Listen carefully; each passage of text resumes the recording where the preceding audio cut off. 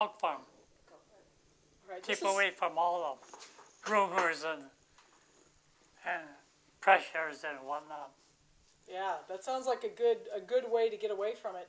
So this is Elisa Lynch with Ted Kubota, tape 3 of an oral history interview on the 30th of January 2013. And we were talking about Santa Fe, and you're going to Santa Fe. Did you have a job at Santa Fe that you worked when you were there?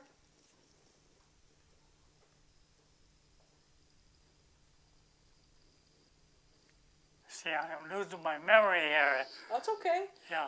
So your, I think it was your daughter, Mary, had mentioned that story that your mother had sent you a letter saying don't go to Japan, but that you didn't get the letter? Yeah, I didn't get that letter. Do you know why she sent you that letter? That I won't even have. Were you still in Santa Fe when the war ended?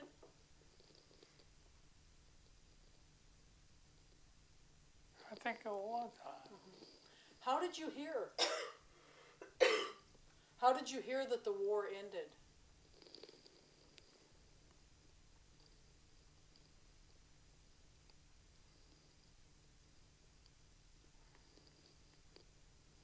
Gee, I don't recall what. Were you surprised that the United States had won the war? Well, I think through, like, they used to have newspapers and whatnot, you know. Let's see, I wasn't, when the war ended, I was out of camp, wasn't I? Was I still in camp? I think you were still in Santa Fe, I think, in the paperwork anyway. So one of the things I had heard, and maybe it was Bill Nishimura that told me, I can't remember, somebody who was in the Hoshidan told me that they felt like they had been misled because the Hoshidan always said Japan is going to win and you must be with us or you will have no future. And then when Japan didn't win, they felt like maybe they had been, misled. So that's why I was asking if you were surprised or how you felt when you found out that Japan had not won, but you were scheduled to go back there. Bill didn't go back home. No, he didn't. So you went back though, you said on the second ship on the General Gordon? Is that right?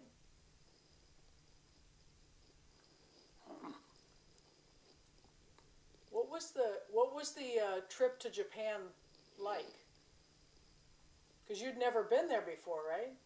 No, I didn't have a... So what was it like to be preparing to go to a country you had never been to?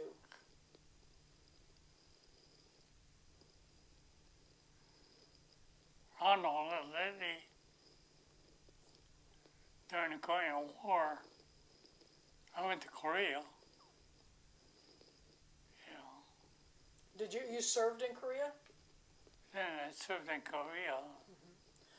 So, did they give you an opportunity to not go to Japan?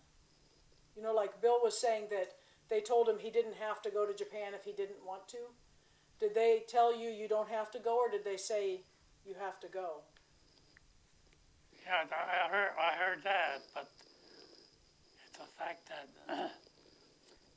what happened that time?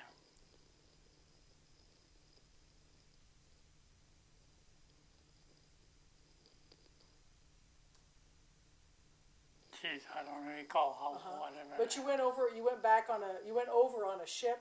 Yeah, I'm back in the ship. And was that the Gordon? Does that sound familiar? Gordon. The General Gordon? How long did that trip take you? Gee, I don't remember how long it took. Did you get seasick? Yeah. Did you get seasick on the ship? Pizza? Seasick. Oh, seasick? No. Did you get pizza? No pizza? Where did you land in Japan? Do you remember where you disembarked? That one near Yokosuka. And when you got off the ship, was there anybody there to meet you? I mean, did you? Because your brother wasn't with you, right? No, I wasn't either. I was. Then when the time came, a certain part of Japan, certain people got a certain time and go back. That's how I went back. So when you arrived in Japan, where did you go? Did you have family that you met up with? No, I went to my cousin's place. Yeah. So they were able to give you a place to live?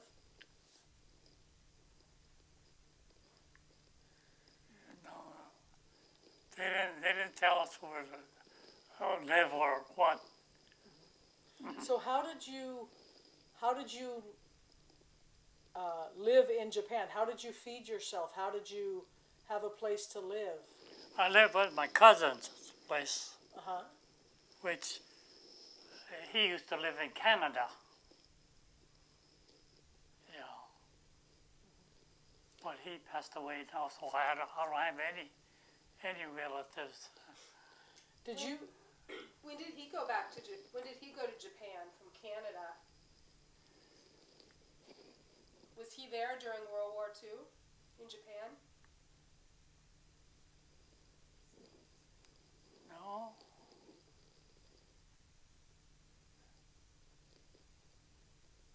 I think I only went one time as a. When did your cousin leave Canada to go to Japan? My cousin, he's a Japan citizen. Oh, but he had been to Canada and then went back to Japan? Yeah. Okay. So, I've seen some of the pictures, some pictures of Japan in 1945, and I have visited Hiroshima, and read some of the accounts of how devastated Japan was after the war. What did you see in terms of the country that you arrived in there? I mean, did you see effects of war? Yeah, I saw all like Hiroshima, nothing left of Hiroshima. See, my mother and my dad, they're from Yamaguchi.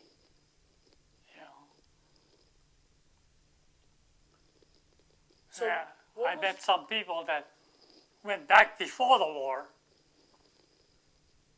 and their family was. When I came back, I went to see them here in Watsonville. So what would you say would be just the condition of the living conditions in Japan when you got there? Oh, it was really. In fact, I think the people in Japan, maybe they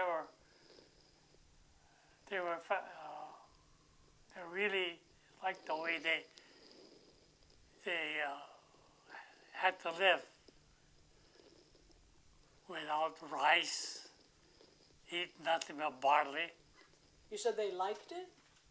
They didn't like it. Oh, they didn't like it. Okay. Yeah. Yeah. And like making mochi. At least they use the rice pounder making mochi. I helped my cousins do that. My cousin used to live in Canada. Yeah. How were you treated by people in Japan? Well, people in Japan treated us just like ordinary Japanese. How was your Japanese? You said you didn't like going to Japanese language school. So how did you make it over there in speaking Japanese?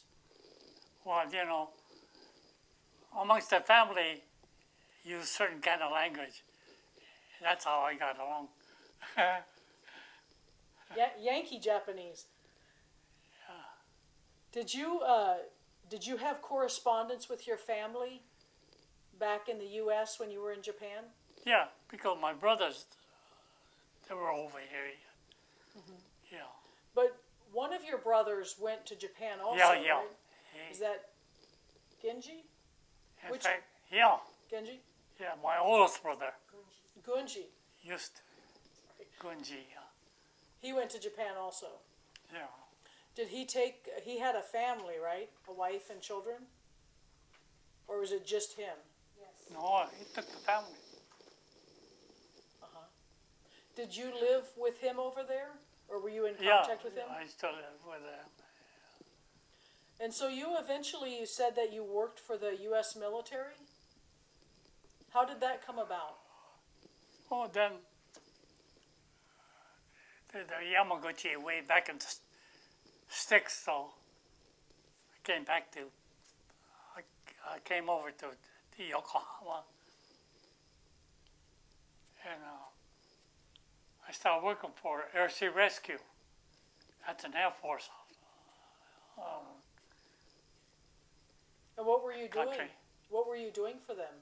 I was doing interpreting, interpreting and then running the Japanese labor. Yeah, the Japanese labor, they must have had about 30 of them. That's excluding the house. Women's taking care of the laundry and whatnot. Yeah. So you supervised Yeah, I could Japanese supervise. crew? How did they respond to that being supervised by an American? Well, they know that the country's lost already the war, so yeah. Did you still consider yourself an American when you were there? Or Japanese? Because, I mean, you had renounced, so technically you were not, according to the government, you were not an American then. Yeah. But what was, in your mind, did you consider yourself then American or Japanese? I think the government didn't know that we renounced our citizenship. Because the countries are defeated already. Why Oh, so bother? the Japanese government Yeah, didn't Japanese know. government. But the American government, did they treat you any differently because you had renounced? No. Well, half of them didn't know what I was anyway. What did you consider yourself?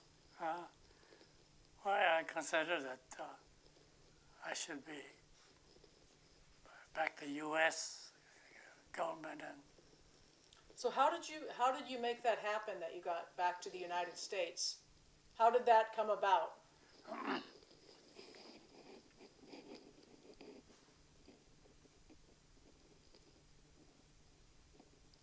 see, I got married.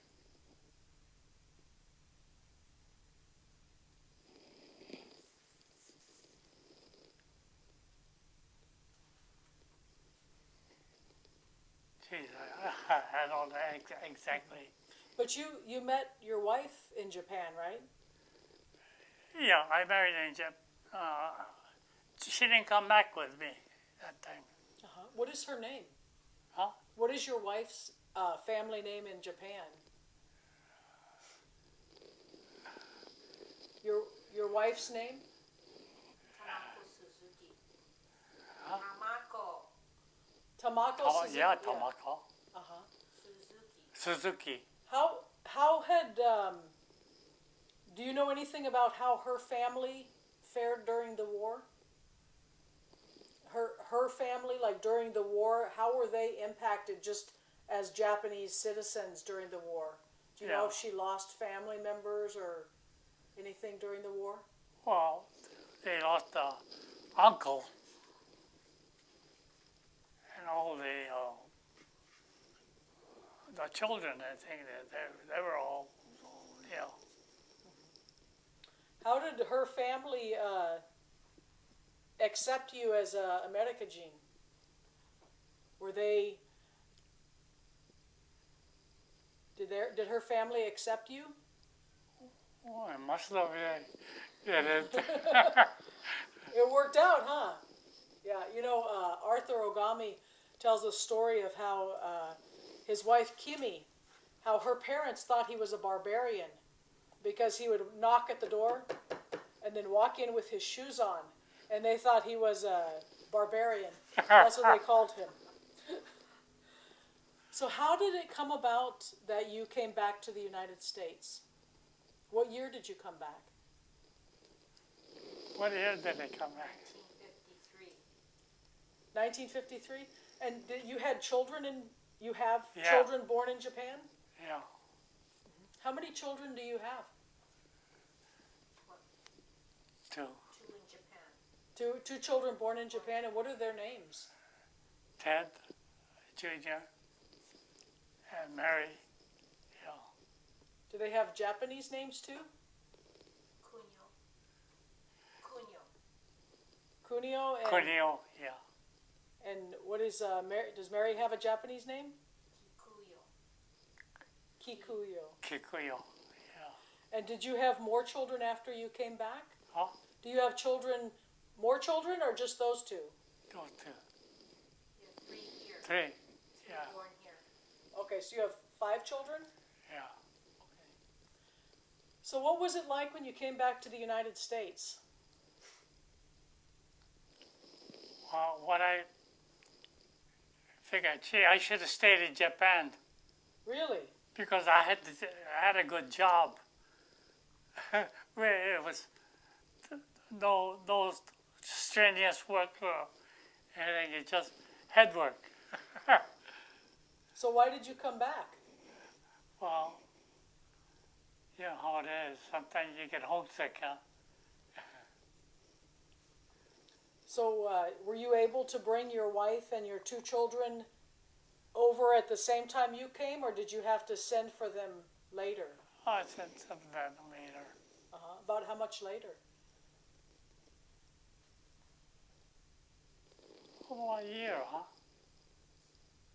No, maybe half a year, I think. So where did you come back to? Did you join your family? Yeah, I joined my family in Reedley. Yeah. And how did you end up back in San Martin?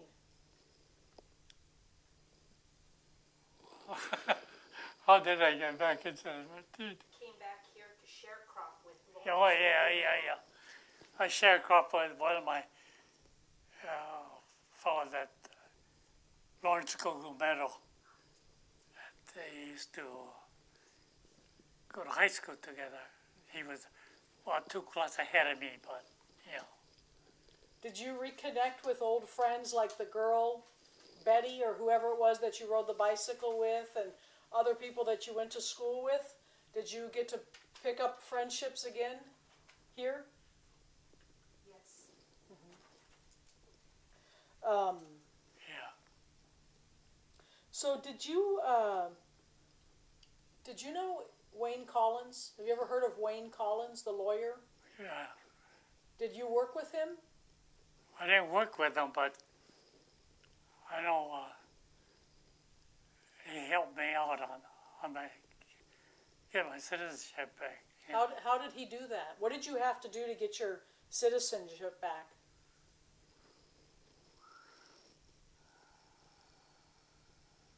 Let's see, who helped me on that one?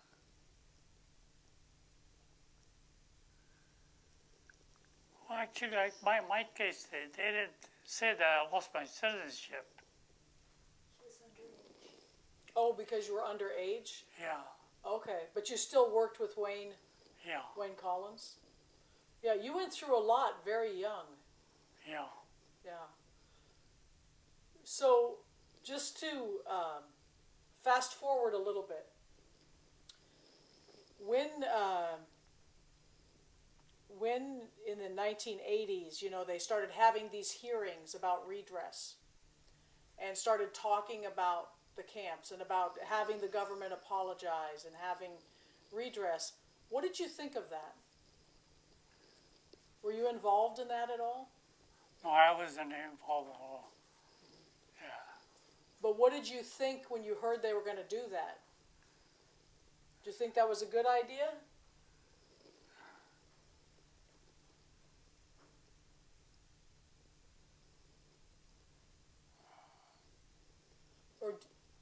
did you feel when you got the letter? Did you get a letter of apology from the government Yeah. and a check? How did you feel when you got that letter of apology?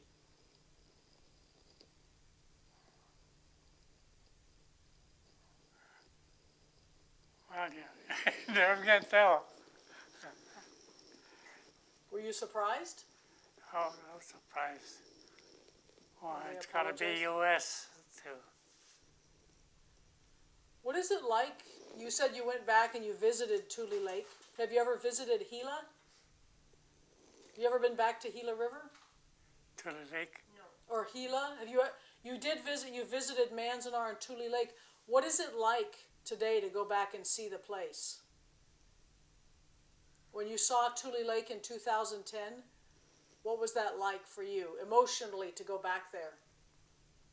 Gee, did I spend that much kind of time to the lake here? You know. So what do you think it's most important for people to know about your life or about these camps? You know, in 50 years, you know, what would you want people to know about your story? What about your life? Well, I kind of feel that, you know, it was a rough life, but a life that you never can, it's hard to repay. You know.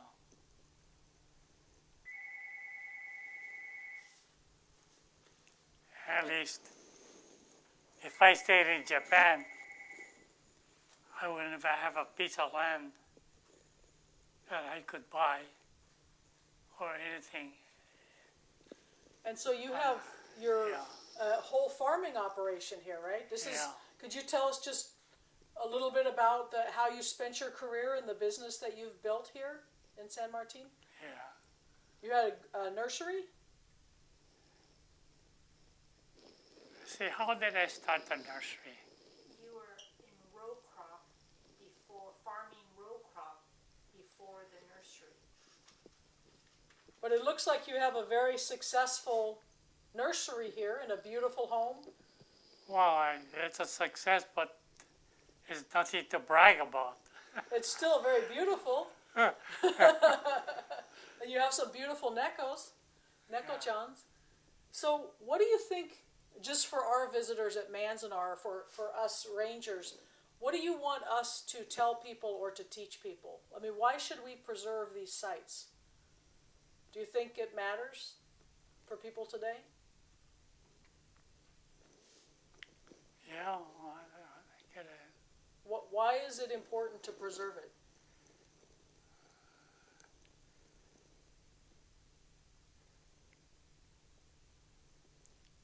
Well, like I feel that a lot of the things, the success I had, you can't buy with money either. Yeah.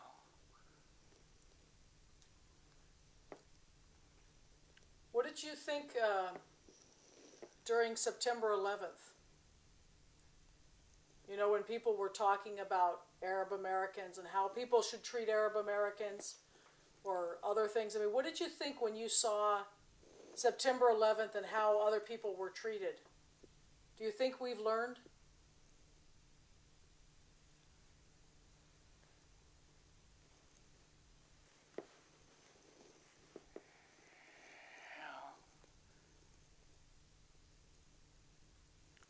Yeah, it's kind of well, hard to answer. Yeah. Is there anything that I didn't ask you about that you want to share with us? Yeah. Anything more that you want?